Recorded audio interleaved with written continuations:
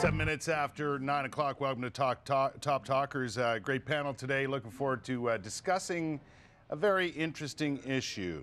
We're talking about double standards when it comes to sexual assault. Joining us today, Codi Jeffries is here from Majic 100. Katherine Dine's also from Majic 100. And there he is again, Steve Lloyd from the team. Time for the wardrobe change. Sorry. No. That's fine. Boy, that's girl, fine. boy, girl. Situation is this, and I'm sure you've heard about this story in Toronto that occurred over the weekend. Toronto police are now searching for 4 heavy-set, short women in black miniskirts who they allege sexually assaulted a 19-year-old man in the city's entertainment district last Friday night. Apparently what had happened is this young man met up with these ladies at a club, asked for a lift home or worked out a lift home, and they sexually assaulted him in a parking lot, allegedly, in the back of a car. Mm-hmm. That had a lot of people making fun of the whole situation yesterday. What are your initial thoughts? As a woman, is there a double standard when it comes to sexual assaults? Oh, yes, absolutely. I mean, we tend to, we go... In every aspect. If we go to the Rippers, excuse the language, but if we go...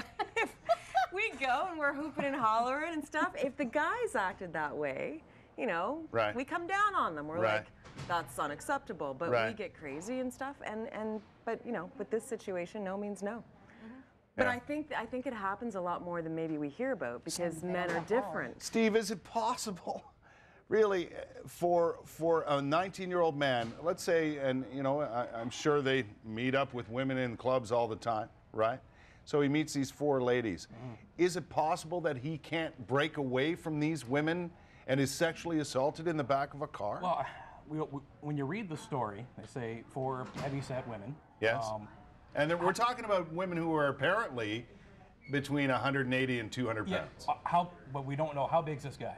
We don't know. So, that's probably part of the story we need to know to really make a judgment on that. But, right. Yeah, but I know the overall story is really the double standard here, and it happens. It's not as frequent the other way around here, right. but it certainly does happen. But I think the key part of the story was, it's emasculating for a man, I guess, and maybe that's why we don't hear it very often. You don't hear the man step up and say, "Hey, I was taken advantage of by women." Well, I mean, seriously, even when it comes to men who are sexually assaulted as boys by other men in the clergy and in relatives and all that sort of thing.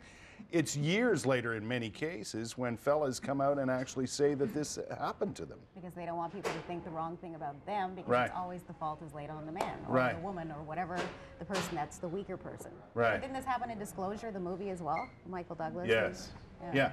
So quite possible then that this fella is telling the truth and these sort of things actually happen? I read a story about the founder of Second Cup in Canada. Yes. Born and raised in Montreal. Yes. A woman, working on a political campaign. He was sexually assaulted. He ended up an alcoholic, all kinds of issues because of it. By a woman. It wasn't a homosexual sort of incident. No, it was by a woman. Initially, he had other issues after that, but that was an initial incident that really messed him up. And then he talked publicly about it because it was, Is it something that men don't want to talk about because you talk about the embarrassment? Absolutely. Of saying out loud, I was sexually assaulted by a woman or group of women. Yeah, I assume that's the case. And to me, when I read that story, that was kind of the key to it here. Well, maybe a reason why.